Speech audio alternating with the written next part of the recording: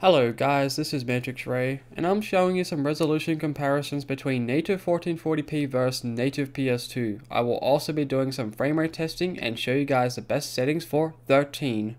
We are using a custom resolution of 2560 by 1440p, native, 16 times the anisotropic filtering, mapping is on automatic, CRC hack levels on automatic. We are using no hacks at all. Accurate date fast and accurate blending recommended, basic. Texture filtering of display and FXAA shader are on. We are using bilinear PS2 and OpenGL. Now, I do want to note something real quick, that this game, 13, on the PCSX2 revision that I'm using, has a broken upscaling problem on hardware mode. OpenGL has more raw pixels than DirectX 3D11, but they both have inaccurate scaling for both internal and custom resolutions. You have to super sample this game to make 1440p more sharper than it actually is that I'm rendering at right now. But for video purposes, we're gonna just continue on. Now, let's go to the setting real quick. Also, this game costs around 1.1 gigabytes of video RAM at 1440p as well.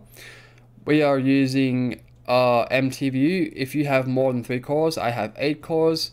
You can turn this on. This game does target 30 frames per second, so it's not recommended, but it's also recommended. Just turn it on for the better performance. The game doesn't seem too demanding, but 30 frames per second shouldn't be too difficult to run, but turn it on, just in case.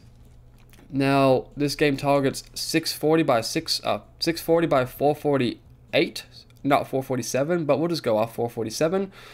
Let's have a look at this. So, as I mentioned, this is 13.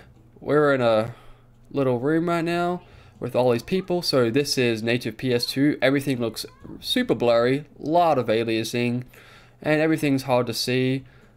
Like that poster right over there, that says security, order. So now I'm at native 1440p. Now I did mention that this game has a broken upscaling. It's not far off 1440p native, but it's a little bit softer. Looks like more of a 1200p-ish resolution, but we'll just go off this anyway. But you can see that this looks a lot clearer than native PS2. So here's native PS2, here's native 1440p, native PS2 once again, and 1440p. You can see there's a bit of a difference. And you got control room right there. If I go back to native PS2, you can't see it at all. If we go back to native 1440p, it's a lot more clearer. Also, this is a cell shaded game. You would think that a cell shaded game may break the upscaling, but surprisingly not. You can super sample this game from 5K, 6K down to 1440p. I played this at 5K, so 2880p, and it looked really nice and clean. So it's not really a cell shaded problem as far as I'm aware, but it still looks really nice and clear, I'm not gonna lie. It looks good.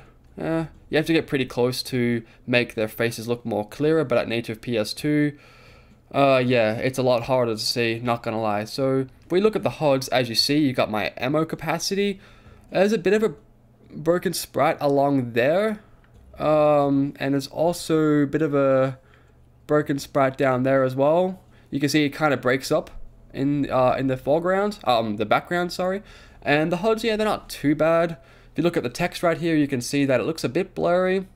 And you got the button HUDs right here that are, you know, a bit blurry as well, a bit blocky as well. That triangle looks more stretched than the X. I just noticed that, but maybe it's not. Anyway, so this is 13. I did beat this game, and because this is one of the last stages. So here we go, right here. This is another big section of the game. You can see everything looks, you know, okay, I guess. But if we go back to native PS2, obviously everything looks a lot more blurrier.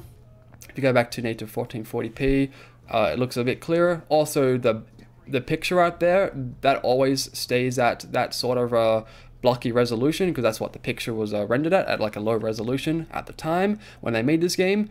But yes, this game is not too difficult to run as far as I'm aware, but that's pretty much it, to be honest.